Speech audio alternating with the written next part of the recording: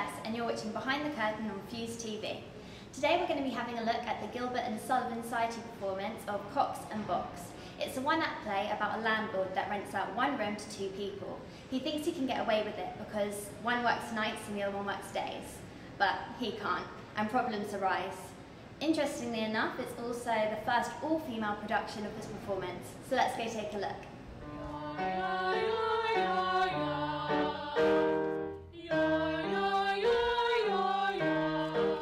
So I'm just going to go for a run through of that, and I know the same about your other two numbers there. But what I want to start with is a run through of the complete show. So you're the director for this play. Yes. I was just wondering, did you have a vision for it when you set out? Well, the play was originally written for three men, so we've changed it quite substantially there by setting it with three women, and we believe this is the first time that that's ever been done. And the other thing we've done for it is taking it from the 1860s to the 1840s, which also makes a big change in how it feels, and it means that, because the reason for doing that was because a lot of the women had, or a lot of the characters had military things or military positions, and by setting it in the 40s you can make sure you can bring in ideas of national service that all the women undertook. Well, that's interesting. And do you think you've achieved everything that you wanted to from the performance? I feel personally that it works very well with three women, and that actually it brings out a degree of some other things that are not apparent with the men when you play it with three men, and it certainly works very well with three women.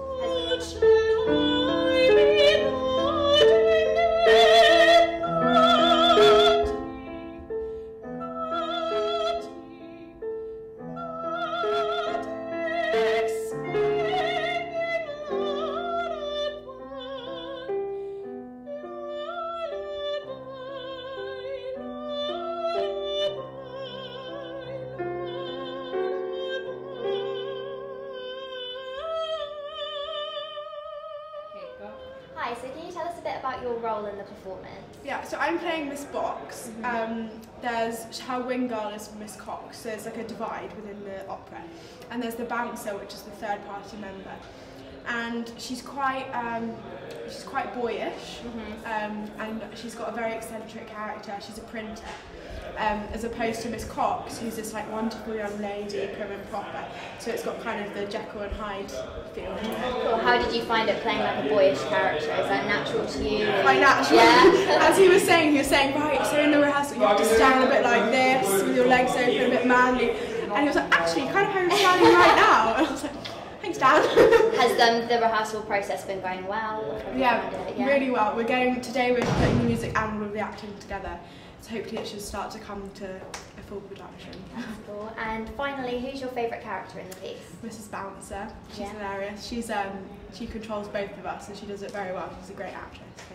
Cool, thank you. Thank you. Mrs. B has been using my gridiron. The last article of consumption that I cooked upon it was a pork chop, and now it is powerfully impregnated with the odour of red herrings! I'd indulge myself in a sleep if there was anybody about to superintend the turning of my bacon.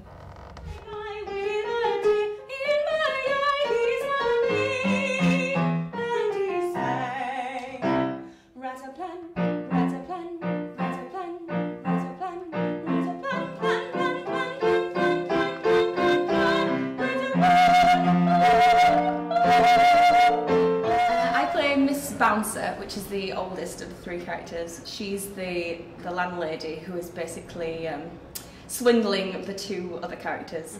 They're sharing a room because one works in the day and one works at night, so they don't meet each other even though they're actually renting out the same place. Yeah. How have you found it being in such a small cast of just three people? It has been very different. It's nothing I've ever done before. So, but it's quite hard because you've got so much to do compared to, you might have a cast of 30, and so we've got 10 times more to do each because there's only three of us. But it is fun, and more attention on us, which is always good. So your character's been named as the favourite character by someone else. Who's your favourite character in the play? I'm not sure really. Is it you?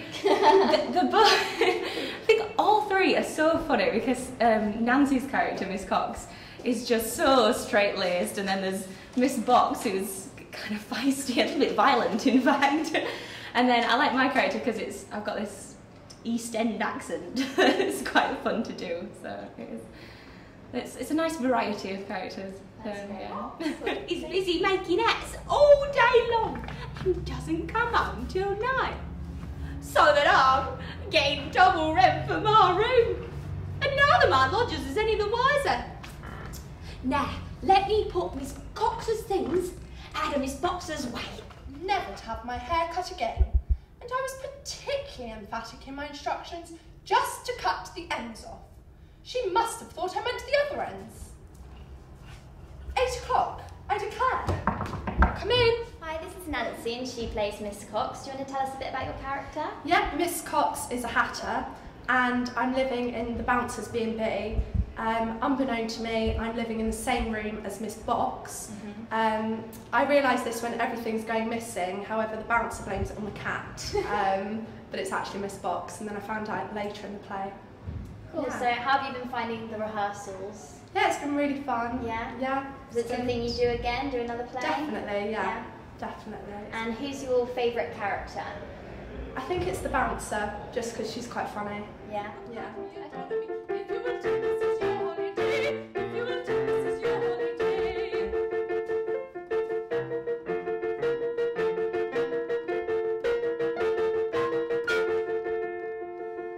Visions of Brighton and back end of Rocherville, cheap air excursions already the squash I feel, fearing the rain put on my Macintosh I feel. Now for my breakfast, my light I shall be. Now for my breakfast, my light I shall be. And it certainly works very well with three women. Has the rehearsal process been going like right to plan? And... Yes, I'd say, yeah. I mean, all three of them are very keen and active, and we're in a very good position now. I think it's going to be an excellent show. Is this the kind of show that you put on in this society often, or is it? Like...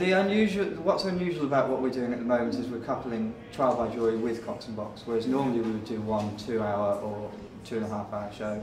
whereas we're doing sort of 2 40-minute shows this time. So that's slightly different, and that's yeah. But it gives us the opportunity to do these 2 shows, which I can't remember the last time. Oh, I don't know when the society would have done them before. Okay. And Cox and Box will be shown on the 27th to the 30th of November at 7:30 each night, with a matinee on the Saturday at 2:30.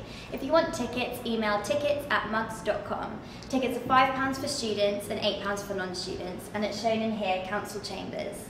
Right, that's it for this episode. If you want to see more behind the scenes action, I'll see you next semester. Bye!